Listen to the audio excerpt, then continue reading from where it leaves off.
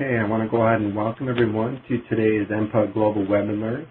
The topic of our presentation today will be Learn from the MVP, Tips, Tricks, and Best Practices for Using Microsoft Project 2007 and 2010.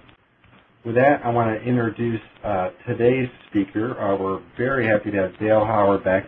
I want to show you a few other things as well. One of the things that comes up in the user community is you have a task that is in your project, and this task was baselined. You thought you were going to need to do it in the project, so you included it, you assigned resources, estimated duration or work, linked it, you baselined the whole project, and then later you discover the task is not needed after all, and you need to cancel the task. Now, let me give you a really stern warning here, folks. Never, never, ever delete an unneeded task that is baselined.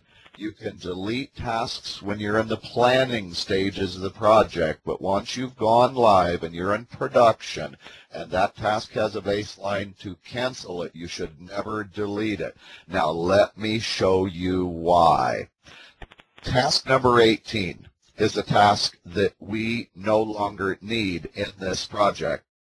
Our team members have told us. In fact, here's what happened. Chuck Kirkpatrick wrote Training Module 03. He and Dave Erickson took it, sat down together, took a look at it, and Dave declared no rewrite is necessary on this module, and they told you, the project manager, the task isn't needed. You can go ahead and cancel it.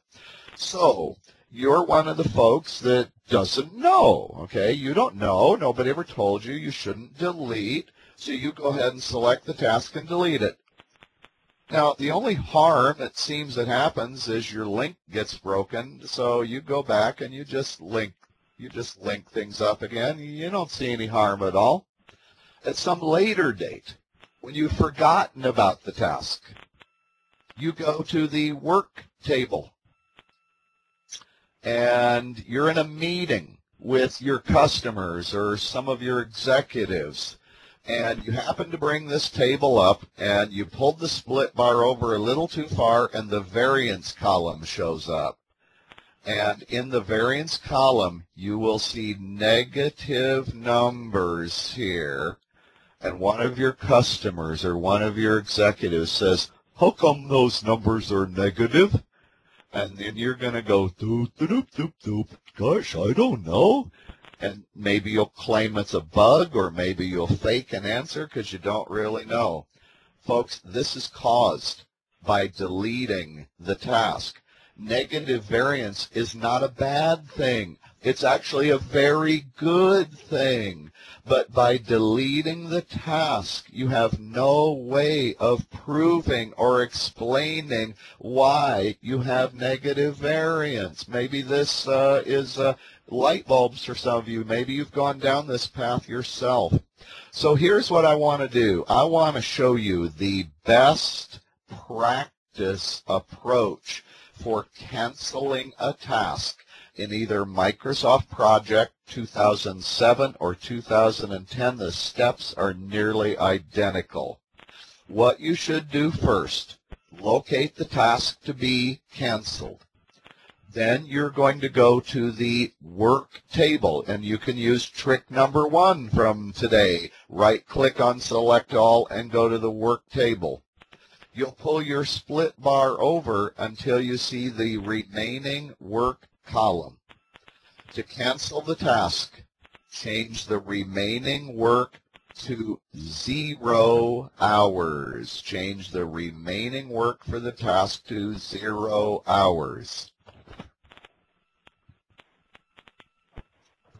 Excuse me, I had to take a drink of water. Folks, when you change the remaining work to 0 hours, let me go back to the entry table here. You're canceling all of the remaining work on the task. It's not started yet. See, we're just canceling it. It's not needed at all. What Microsoft Project will do, a task that has 0 hours of work will also have a duration of 0 days. and it changes the Gantt chart symbol from the blue Gantt bar, which it used to be, into a black diamond. Well, that Gantt chart symbol is not useful in this scenario. This is not a milestone. It's something else. So step number 2, after you've set remaining work to 0, you should put your mouse pointer over the milestone symbol for the canceled task and double click. When you double click in either 07 or 2010, Microsoft Project will give you the format bar dialog where you can format that symbol only. There is a shape pick list which gives you all of the default shapes that come with the software. There's no way that you can add more shapes onto this list, so you got to pick one of these. Most of my students, the vast majority of my students, they lean toward either the solid circle or the solid star. The winner, however, hands down, is the star. They like it because a star usually represents a bright idea. Ooh, the star, yeah. So let's pick the star, and then we don't want to leave it as black. We want this to kind of stand out. So you can choose a different color. Now, if you're an 07 user, you are limited to 16 colors. Sorry about that. If you are a 2010 user, you can pick from thousands of colors. My students, however, they all like the green color. And folks, if you have 07, you can pick green just the way I'm doing. And then click OK. So once you've done that, you will see the symbol for this Gantt chart symbol that is now the green star, which means it's something different entirely. So that's step 2. Step 1, set remaining work to 0. Step 2, double-click the symbol and pick something else. And that will become your standard symbol anytime you cancel a task. You'll still have to do it manually, but be consistent. For every project from this point forward, if you like the green star for a canceled task, always choose the green star. Step 3, you should always add a note to explain when and why you canceled the task. I'll skip that in the interest of time. Step 4 for you Microsoft Project 07 and 2010 users, you'll click the ID number of the canceled task, and then you will change the cell background color to something that would represent a canceled task. Now, in Microsoft Project 07, you'll go to Format, Font, Format, Font, and there you can change the cell background color. In 2010, you'll go to the Task ribbon, and in the Font section, you will find a background color pick list, where again, you've got a choice of thousands of colors. 07 users, you have a choice of 16. And just for clarity's sake here, maybe I'll choose a little bit lighter green, maybe just a little bit lighter green, so it shows up a little better than the dark green. Bang! That makes the task really stand out as a canceled task. Now, 2010 users, I need to show you a trick that your 2007 friends can't do. So let me hit undo. I'm going to take off the cell background formatting.